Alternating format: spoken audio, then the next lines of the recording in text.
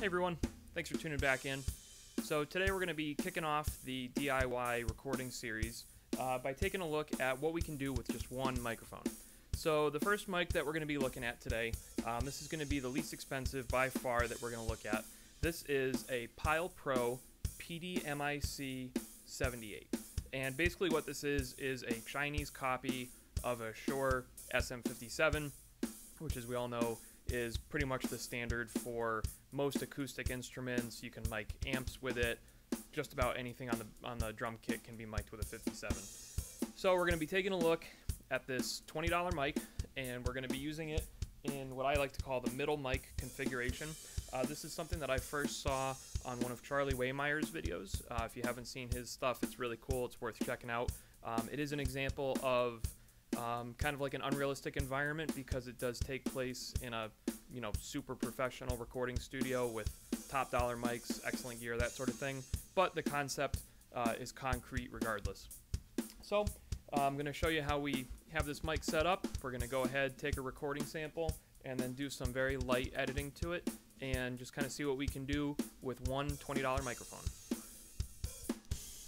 So as you can see, the way we've positioned the microphone is basically at a 45-degree angle over the kick drum, pointed roughly at the snare and approximately splitting the distance between the toms.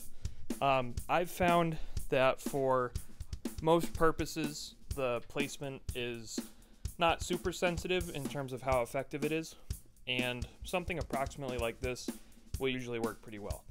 So what this is going to do is it's going to pick up the batter side of the kick, it's going to pick up the snare and the toms pretty well, and then usually there will be enough bleed from the cymbals and the hi-hats to get the job done as well.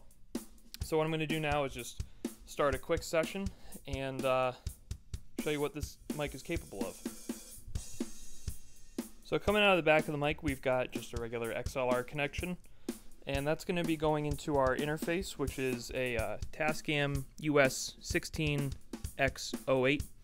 And this does have 8 preamp settings, or gain settings, for the first 8, or actually the first 10 inputs rather. And I have this set to roughly quarter volume there on channel number 1. You don't need a whole lot, and we can always crank it up afterwards. So we're running that into Logic. As said, in future videos I'm going to see if I can get GarageBand to fire up on this computer. It is an older laptop. I had to update it to run Logic, and I'm not sure if it's still compatible with GarageBand. But we'll be using Logic today and just doing some very surface level after processing in the software.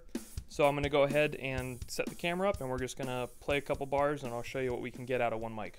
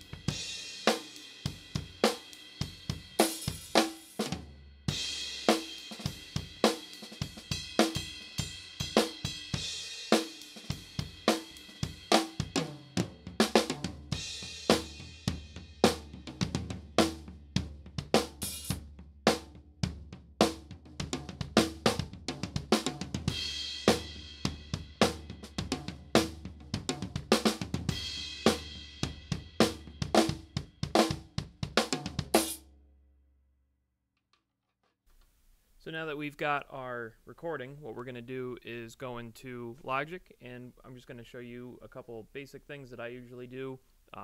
We're going to look at compression, EQ, and potentially a little bit of reverb. We're not going to have to worry about panning in this case because we've only got the one mic. So what I'm going to do is I'm going to kind of show you how we do all this, and then I'm going to overdub the edited sound back over the drum clip that you just saw.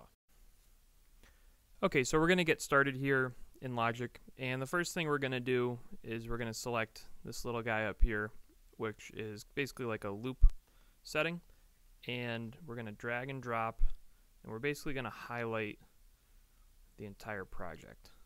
This is not supposed to be a how to use Logic video. There's plenty of those out there. This is just going to be some of the more surface level basic things that I like to do. So let's first go ahead and we're going to take a listen and see what this sounds like.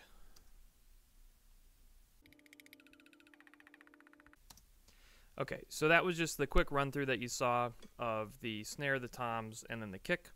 And as you can tell right away, we have pretty good coverage already. So what we're going to do now is I'm going to move my loop section up to where the whole kit comes in, and we're going to listen to that.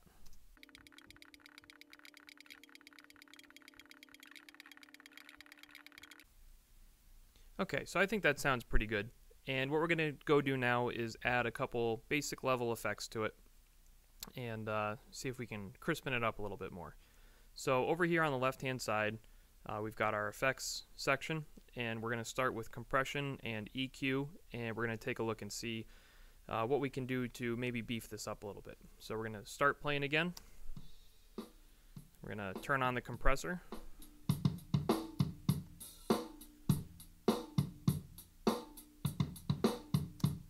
So one of the really cool things about the Apple products, and this goes for GarageBand as well as Logic, is the presets are really pretty good, especially for more novice people that might not know how to set the parameters of a certain plugin, such as a compressor.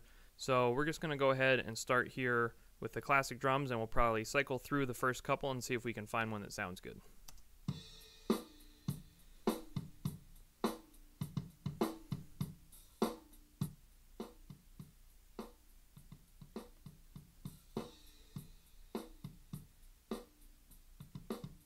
Alright, so drum room sounds pretty good, and it looks like everything's working as it should.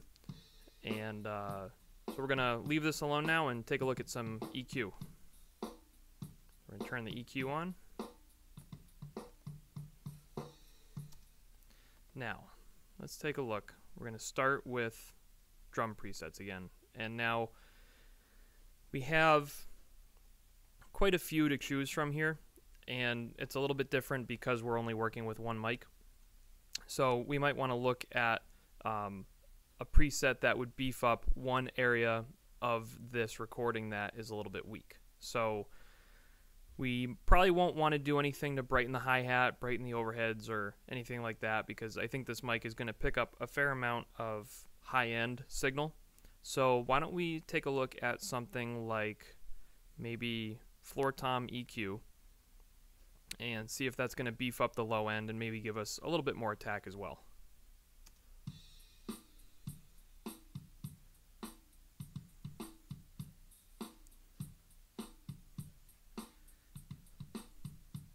So we can see that by doing that, we did pick up some low frequency, as would be expected because of this little bump here around 104 hertz or so. But we did so at the expense of some of the bottom end of our snare. So this is where we're going to start adjusting the EQ a little bit.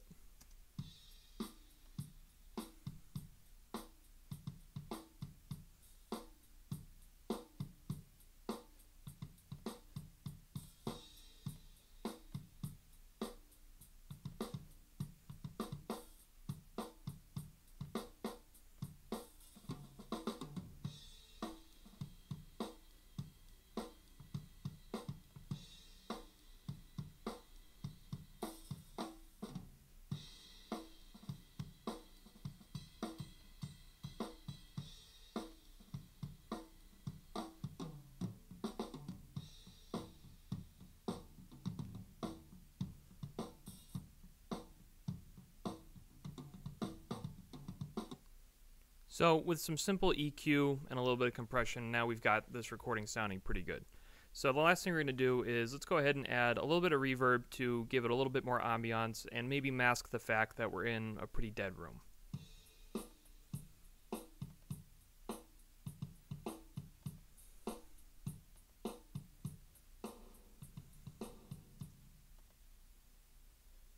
So we're going to go down and we're going to pick something that's a little bit more conservative in terms of what kind of effect it's going to have. So let's start with just a drum chamber, see what that gives us. It's a little bit too much.